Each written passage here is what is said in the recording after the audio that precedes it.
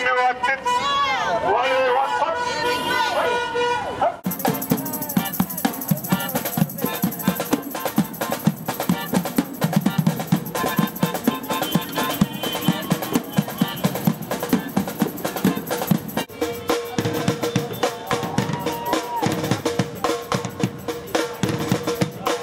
How long have you been working in the Ritzy?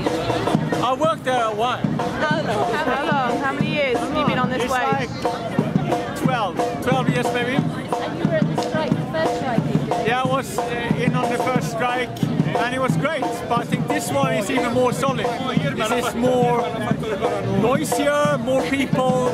It feels like we got a good kind of basis for a good first day.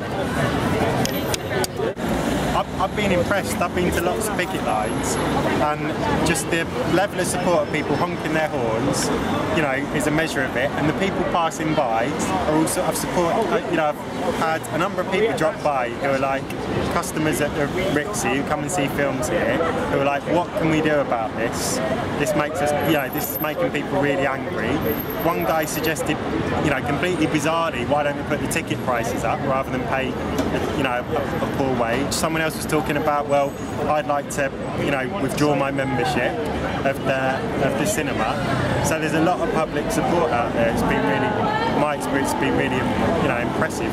What do you want? Living wage! What do you want it? Now! What do you want? Living wage! What do you want it? Now! What do you want? Living wage! What do you want it? Now! What do you want? Living wage! What do you want it? Now! What do you want? Living wage! What do you want it? Now! What do you want? Living wage! What do you want it? Now! What do you want? Living wage! What do you want it? Now! What do you want? Living wage! What do you want it? Now!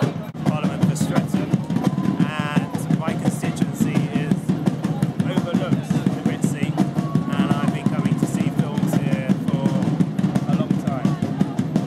But look, I know how difficult it is, particularly for some small businesses, to pay a living wage, but I think where employers can afford to pay a living wage, they should. And I'm not necessarily a big supporter and advocate strikes, but I wouldn't condemn people who do go on strike. I don't think you guys actually want to not be working.